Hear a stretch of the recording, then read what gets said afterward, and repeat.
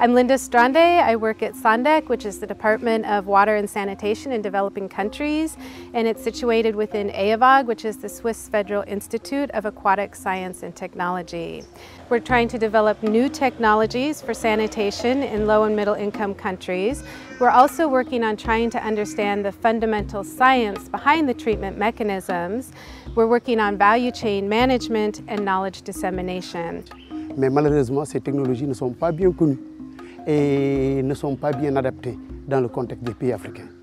C'est la raison pour laquelle des opérateurs comme l'ONAS au Sénégal, l'ONEA au Burkina Faso ont développé des collaborations avec des institutions de recherche comme le SANDEC, avec des universités africaines et des universités européennes pour quelque part combler le gap de connaissances qui existe dans le traitement des bouts de vidange. J'ai l'habitude de faire une analogie un peu de dire c'est comme si aujourd'hui était ce jeune homme quand même très beau mais aveugle. Bon, aveugle peut-être c'est trop dire, mais qui a une cécité, qui ne peut pas bien voir. Alors j'ai dit que c'est la recherche aujourd'hui qui nous permet de lui donner le bâton pour jauger sa piste. En espérant que cette recherche-là va continuer davantage la collaboration pour que maintenant la remettre puisse venir et que ce jeune homme-là puisse retrouver l'usage de ses yeux.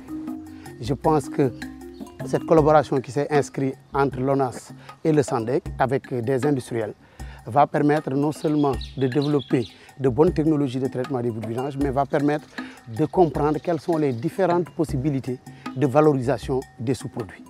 Pour la première fois en Afrique, on va essayer de réfléchir pour voir y a-t-il une possibilité de transformer les bouts de vidange pour avoir de l'énergie, pour faire du combustible. Ça, c'est extrêmement intéressant. Sanitation, in general, in most countries in Sub-Saharan Africa has been a problem. This has been there for a very long time now. And the reason is that the population has been growing at a very fast rate, but the same cannot be said about the infrastructure development. The vast majority of households in urban environments, their sanitation needs are met through on-site systems, so pit latrines or septic tanks. But typically when on-site systems are installed, there's little or no thought given to what happens when they become full. In most slums, when toilets fill up, they are abandoned for a number of reasons. One of them can be lack of access to empty it. Another one can be the poor construction such that it cannot be emptied. And another one can even be the lack of the community to mobilize the money to pay for the emptying. So what happens is private entrepreneurs spring up to fill this gap of emptying the on-site systems and transporting the sludge. And frequently when you're driving through town, you'll see vacuum truck operators that are collecting and transporting sludge. Il faut savoir tout simplement que c'est un peu difficile. La rentabilité est plus ou moins moyenne parce qu'il y a trop quand même de social qu'on fait. Imaginez que moi, là où j'habite, n'est-ce pas, dans le quartier, pratiquement personne ne paie la vidange parce que j'ai grandi avec eux. Secondo aussi, le prix du coût de vidange tourne aux environs de 2000 francs le mètre cube. Si par exemple toutes les stations fonctionnent, bien sûr, mais si toutes les stations ne fonctionnent pas, on a tendance à augmenter le prix, voire 2500 le mètre cube ou bien 3000 francs le mètre cube. Donc ça, c'est selon les stations disponibles, les stations de dépotage, je veux dire par là. Et les problèmes que nous rencontrons aussi, bon, on a des problèmes avec la sécurité, pas sécurité, je veux dire les services d'ordre, la police, la gendarmerie et tout ça, on a des problèmes avec.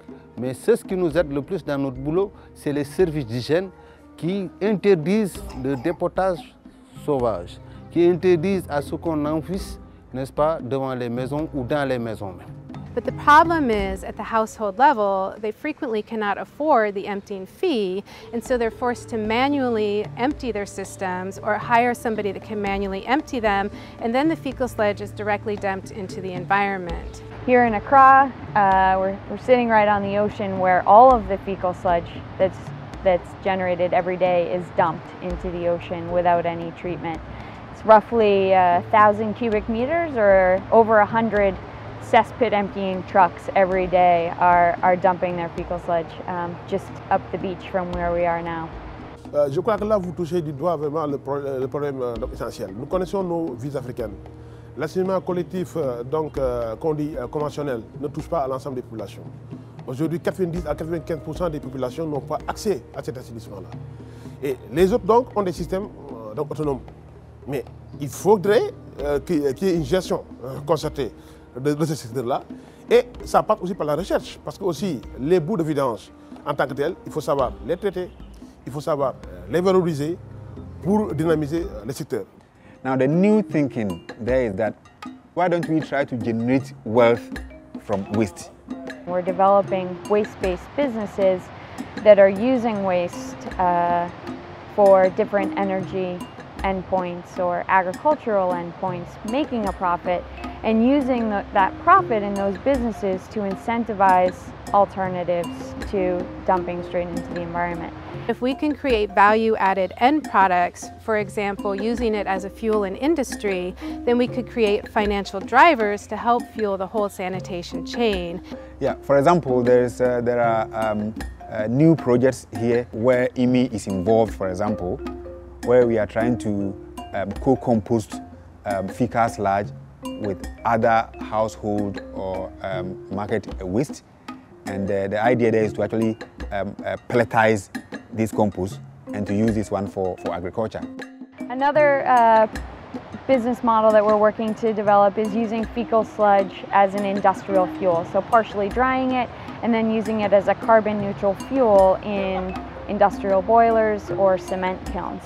And depending on how much they pre-dry the sludge, oftentimes the cement kilns are getting net energy out of it. And not only are they getting energy out, but the non-combustible portion of the sludge, the ash, can then be incorporated into the clinker, which is a precursor to Portland cement. So it's a really nice closed loop management solution. We're also looking here at the people who are producing bricks, because they use a lot of firewood. What we are looking at in using fecal sludge is to make sure we save the cutting down of trees that is on a rampage, because this is the main source of fuel for various industries, for different rural homes. So you find that there is a lot of deforestation. From the preliminary results that we're already getting here in Ghana, we're finding that the calorific value of the sludge is on average quite a bit higher than a lot of the agricultural byproducts that a lot of industries use as fuels. And one of the areas that I focus on is the treatment of fecal sludge before composting. We pour the fecal sludge in a ratio of 2:1 of septage to public latrine on a filter bed, and we dewater it before we use it in composting. We use this sludge in different combination with slaughter waste to produce biogas. After the biogas treatment, the liquid that is produced, I also use it in the development of liquid fertilizer. There is a lot of interest in the production of biochar. And this biochar, we believe that one can also produce it from sewage sludge.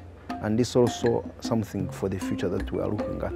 Biochar is sort of like charcoal that is produced out of biological material. We also have other components, collect the data that is going to be used in the financial flow modeling. The idea also is to see the inputs and outputs and try to see whether financially this kind of process we are looking at is likely to be economically viable.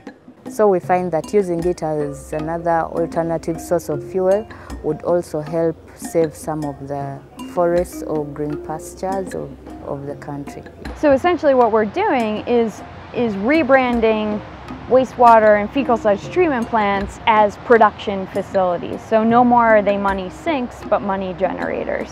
And this makes it a lot easier to justify or to rationalize building these systems, and a lot more financially viable to keep them running.